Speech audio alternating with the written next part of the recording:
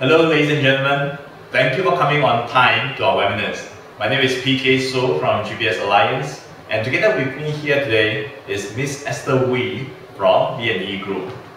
Now, as landed property owners yourself, you probably are concerned with things that are invisible to you. Now, for that, I'm referring to things like, for example, BIP, SIP, IC, which is inspection chambers, and manholes. Now, all these terms sound like technical jargon to you, and that is why we have invited Esther here today to tell us a little bit more about these items and how do they actually affect your property. So without further ado, let's invite Esther to tell us more.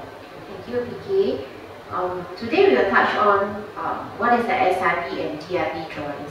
Okay, what is the reason that we have to purchase this drawing is it actually affects the selling price and the purchase price of the property, and in turn indirectly affect the extension of a unit.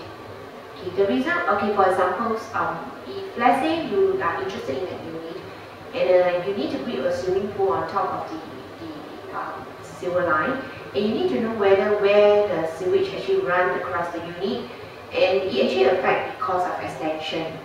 Okay, in order to know that how the sewage runs, we need to purchase SIP. SIP is a sewage interpretation plan and indicate the locations and alignment of a public sewers or manhole of the surrounding development. Drainage interpretation plan is as well important as it shows how the drainage of PUB run across the houses, and it affects the extension, whether are we supposed to protect the PUB drainage or are we supposed to build across the drainage of PUB. Okay, one of the examples at SIP and DIP drawings, as you can see here, the black line shows clearly how the sewage run across the estate, and the black circle indicates manhole.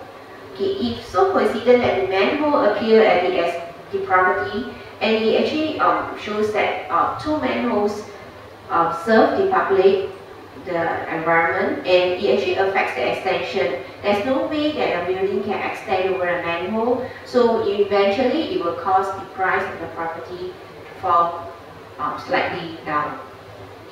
Blue lines indicate unsurveyed sewage. So sometimes from surface, you can't even see whether is there a manhole or IC.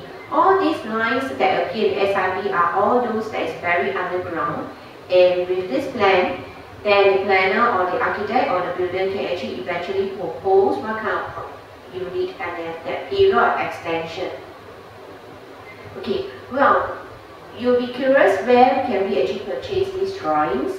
These drawings anybody can actually purchase from NEA, and it costs $20 per plan. Okay, after you be interested in SIP, the next round we are more concerned of a property is IC. IC are inspection chambers that serve house drainage and sewer pipeline. Typically, every house will have IC, and IC is the sewage that serve within the internal of that plot. So, in other words, every unit will have an IC. Okay, some examples of how the IC looks like. Typical dimension of IC is about 650 by 500, and usually you can find it at the wet kitchen or at the backyard. Now, IC, another question maybe consumer or maybe purchaser may be interested. What if the IC actually falls within the bedroom, within the dry kitchen? Can the IC be relocated? Yes, you can. But however, the cost of shifting is at $5,000 and $10,000 depending on site condition.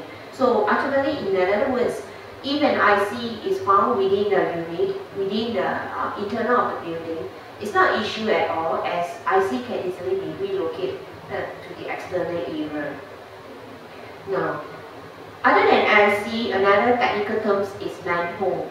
Okay, unfortunately, manholes we cannot relocate, and there's no way that a building can actually extend across the manhole. Okay, why is it so? Manholes are underground chambers.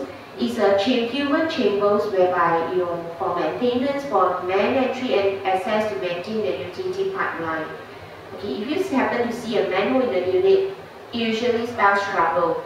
And doesn't mean that the manhole is actually round. Sometimes manhole may appear to be square, Okay, what is the difference between a square manhole and a circle manhole? As you can see from the chart, from the pictures, square manhole usually indicate silver line that is 2.5 meter deep.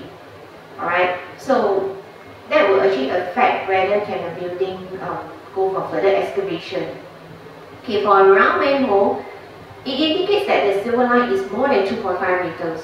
So, unfortunately, you happen to have this manhole in your unit.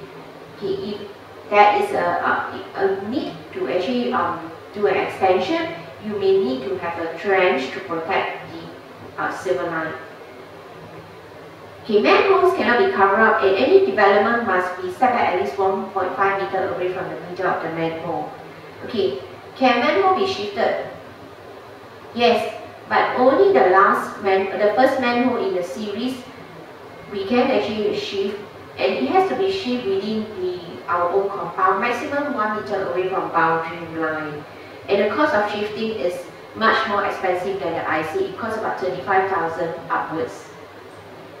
Okay, one of the examples, as you can see in the SIP, the round circle indicates existing manhole. Okay, as this is a first manhole, so we can actually propose to MEA to relocate the manhole to a further dark location, but it has to be 1 meter away from the black boundary line. Now, what are the implications of silver line, IC and manhole? Okay, usually it will affect a few percentage of the selling price. It will definitely incur a construction cost, increase in construction cost, and indirectly it will affect the selling price. And usually these are more concerned, for older properties whereby you want to go for further extension, and if there is a silver line, then definitely there will be need to construct an RC trench to protect the silver line, and all these will definitely increase the construction cost. Another issue to take note is, okay, in terms of chokage, PUB will actually come to our unit for maintenance. So when there is a manhole or a silver line within your unit, that shows that that is necessary for PUB to access in for their maintenance, indirectly will cause inconvenience. So all this will actually affect the condition, the technical terms to look into it before purchase the property.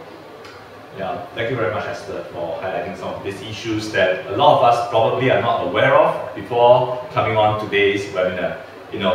Things like manhole, ICs, VIP, SIPs. I hope that knowledge like this that's provided by Esther here today provides you with a lot more information, a lot more knowledge in selling or buying decisions. So with that, thank you very much, Esther, for today.